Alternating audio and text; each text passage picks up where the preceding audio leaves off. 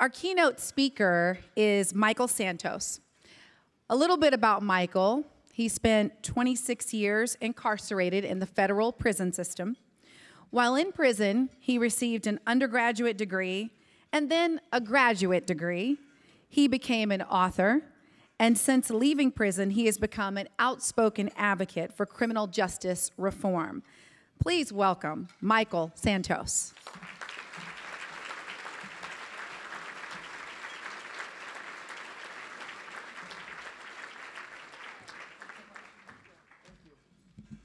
What an exciting time for me to be a returning citizen in this amazing room with this amazing organization.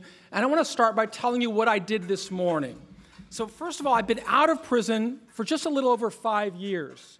My journey started right here in this community, and my pathway to building a life of success and meaning and relevance and contribution really began not too far away in the Pierce County Jail, and I want to tell you that story today. But I want to start with how I started this morning. I went to visit the amazing Pioneer Industries, which isn't too far away, in the Duwamish area of, I think it's South Seattle. It's been 30 years since I've been here, but it's just south of downtown. And I walked in there and was just totally blown away and inspired by what I saw. There's a young man there by the name of Greg who'd been in prison for 30 years. But now he leads a team of people, more than 85 people, who are currently paying taxes, supporting their families. He is now a homeowner living on a river and getting up in the morning at 12:30. And one thing he told me that I will take into prisons across the United States is I never hit snooze when I wake up in the morning. Instead, he is always focused on how he can bring value to the team that he serves, and he is exactly what I think about when I think about what is the best possible outcome that our prison system can create. What do we really want? As taxpayers, it's something that I think every American citizen should be thinking about. And I want to say I'm really inspired and encouraged by seeing such an amazing turnout for such an amazing organization, because I believe, or would guess, that many of the people in this room have never thought about imprisonment. But I get really impassioned, so I just love to take this thing out and just move around a little bit, because you have no idea how exciting this is for me. You have no idea how grateful this is, how grateful I feel to be in a room like this with so many community leaders, government leaders, business leaders, advocates who want to help people become better. And I want to share this story of what my experience was like and why I think that Pioneer Industries and Pioneer Home Services is just really such a change maker, such an organization that can really have an influence in building safer communities, in reducing the ancillary consequences of mass incarceration, which influences every American citizen. And the reason it influences every American citizen is because if we're spending $100 billion a year to incarcerate people who are serving sentences that are far too long, that many of people could be working in organizations like this. And of course, the foundation of this organization began with a formerly incarcerated person. So I am just filled with optimism and inspiration after visiting my hometown. I'm here with my wife and my mother-in-law, Linda, who's in the audience. And it's the first time I've had an opportunity for her to hear my story. But I'm going to share it with you right now. Before I do, you've got to realize I only have 25 minutes or so, and I'm going to be conscious of that. I've got my awesome technology here to remind me of how far I'm going. But I will tell you, this technology, is something that's totally new for me. When I went to, my wife gave me an iPhone when I got out of prison, and I put it next to my ear, and I said, this thing is broken. She says, what do you mean? I said, there's no dial tone, right? I mean, there was no internet when I got out of jail. There was no email. There was nothing when I went into the system. But I want to tell you why I really feel strongly about the mission that Pioneer is doing, and why I really feel it is incumbent upon every American citizen to begin thinking about what are the best possible outcomes of our criminal justice system. Because it was different when I went into the system.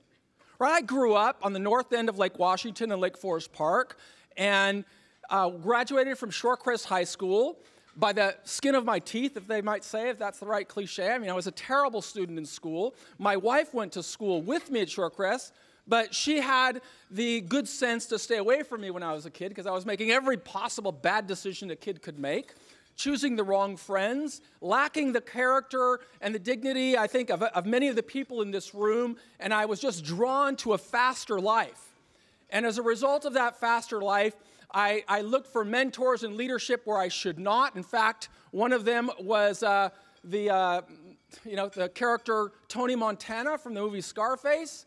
I saw that movie when it came out and just thought, this looks like a super cool way to live. And moved to South Florida and started pursuing that path. And boy, that was the wrong decision because I was arrested in 1987. I started making these bad decisions when I was 20 years old. And when 1987 came, I was taken into custody in South Florida, where I'd moved from here to South Florida to pursue this career that didn't work out so well. Was arrested and transported back to jail. I think I was held in Kent City Jail first, then Pierce County Jail because they kept moving my jurisdiction around, and I got tried by the jurist Jack Tanner in Tacoma's courtroom.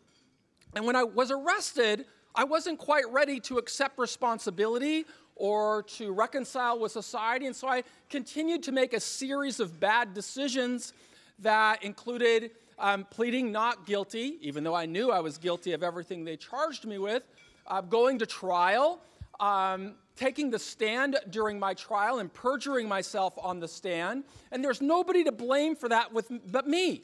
And it's something I know that a lot of people who go through the criminal justice system, they may not know when is the right time to become a good citizen. And I will tell you, it didn't happen for me until this very awkward phase from the time that I was convicted and the time that I was sentenced. And the reason that happened is I was facing a sentence of life without the possibility of parole. And I'd never been in custody before, so I had no idea what to expect. I had no idea what was coming, but all I knew was I really hated being in jail. And there was a terrible message in every jail where I was held, and that message was that the best way to serve time is to forget about the world outside and focus on your time inside. And I want you to know that message doesn't only come from the people who are serving time. Unfortunately, it also comes from the system itself, which is why we have this systemic problem of mass incarceration. Because instead of a community where we're thinking about how can we get the best possible outcome, which is what I see in Pioneer, you're giving a message that says, I don't care anything about your life after you get out of prison. If you can't do the time, don't do the crime. You got nothing coming. And this message is one that extinguishes hope, and it's the fundamental opposite of what we should be presenting in America. Instead, in America, we should be thinking about how do we get from where we are to where we want to go, and really, what do we really want? We want a criminal justice system that results in the type of people that Pioneer creates. We want a criminal justice system that creates people who want to be taxpayers, who want to be law-abiding citizens, who want to provide for their family, just like we saw on that amazing video that played before the luncheon. And so we don't get that in the criminal justice system. But to change that requires people from every sector of society. It requires people who are leaders like each of you, who need to be thinking, instead of what do we have, we need to be thinking about what can we create? How do we get there? Because if we have this message of mass incarceration, we have to look. We don't have to take my word for it. You can look at historical data and see that what we have is modern slavery, where we're warehousing human beings, we're extinguishing hope, we are removing them of the ability to function in society by using technology like this. And we are telling them that we don't care about your life when you come home. And as a result, the people come home and there is nothing for them to do. And so there is this message when those people revert to the types of problems that bring them back into the criminal justice system. It's very easy to point our accusatory finger at them and say, look at what a failure he is, rather than saying, what did I do as an American citizen to improve the outcomes? I can tell you that we can do a lot more, and every human being has a role in improving it in some kind of way. Even somebody like me, who was in prison for 9,500 days. But like the man I met this morning who served 30 years and is now a leader and a role model at Pioneer Industry and an inspiration to me, I never hit snooze. Even though I was going through 9,500 days in prison, I absolutely believed that I had a duty and a responsibility to reconcile with society, to prepare myself in ways that would lead to a life of meaning and relevance and contribution, and that drove me through every single day. And I would love to say that was my idea, but it really wasn't.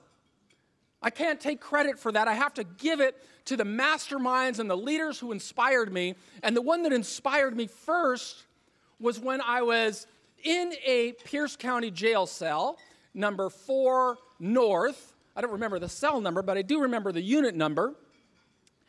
And I felt so awful and humiliated at what I had done to my family for the first time. Up until that moment, I wasn't ready. But I had an amazing sister who's in the audience right now. I'm just so proud of her, who really gave me the reason and the inspiration that says, I have to do better. Because at that time, I was living without hope, and I was even suicidal and just thinking, how am I going to get through this? Because I'm facing life in prison, and I have no idea what that means.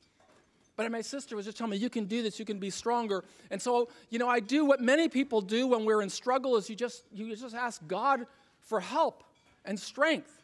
And those prayers led me to, when I was praying, I wasn't asking to get out of jail. I knew that ship had sailed. I wasn't going to get out of prison. Instead, I started to just ask God, give me the strength to make it through this.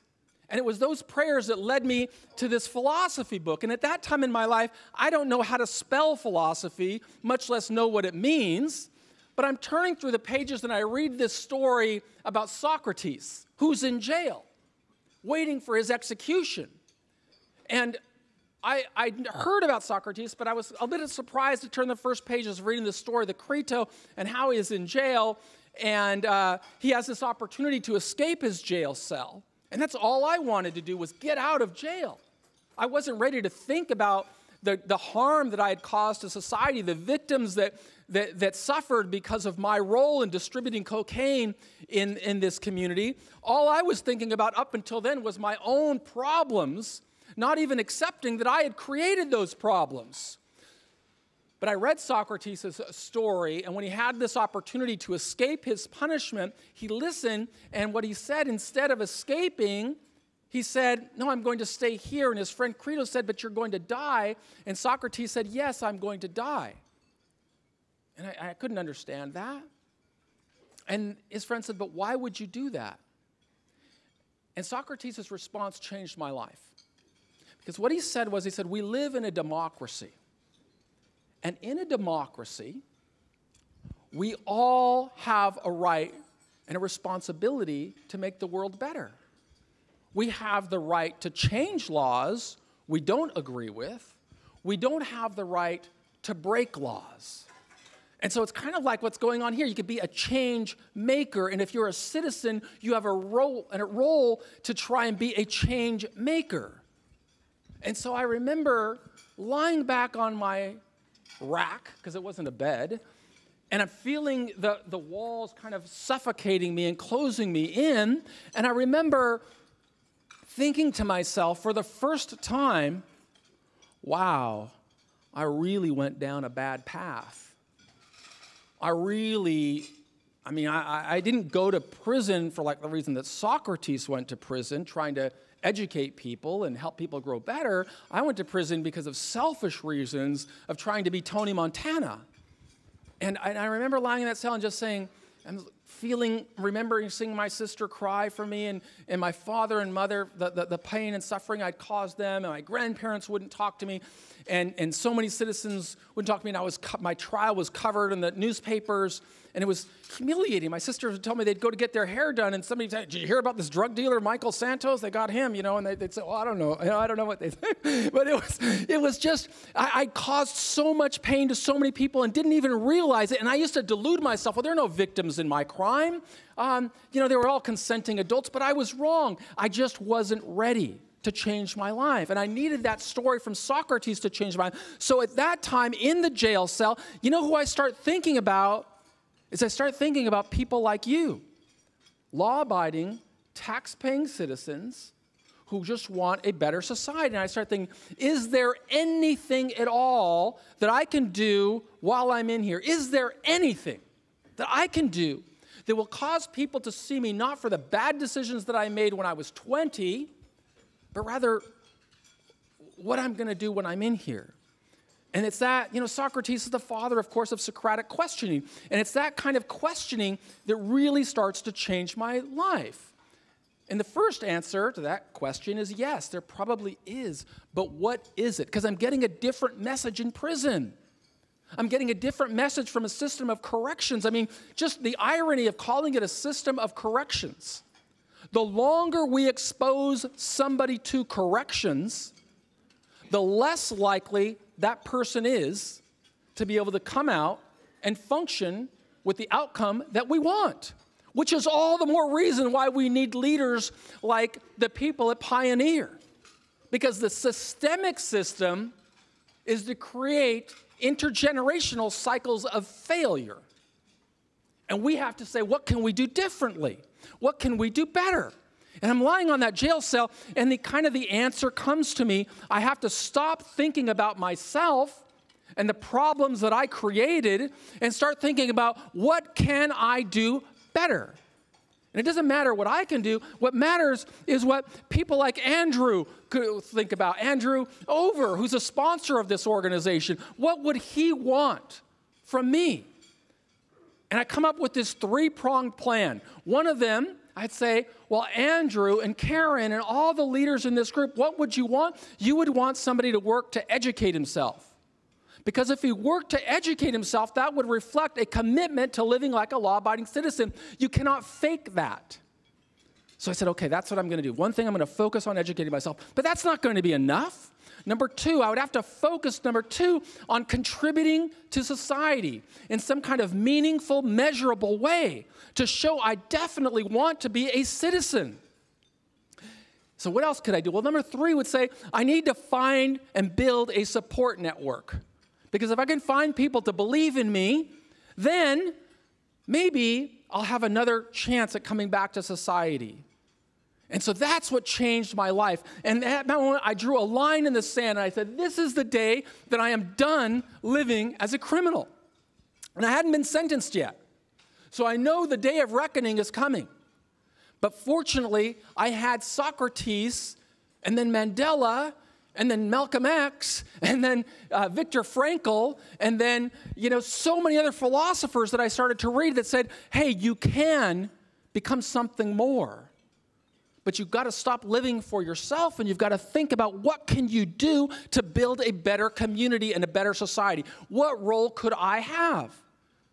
And so I said, okay, the first thing I have to do is I have to draw a line in the sand. And I got on my bed. I was so inspired, right? I mean, there was a time in my life when I used to be filled with passion and energy. I'm not like this old 54-year-old guy now that's been in prison all his life. And I remember sitting on my jail cell and writing a letter to the newspaper and saying, hey, I made a lot of bad decisions. I want to do better.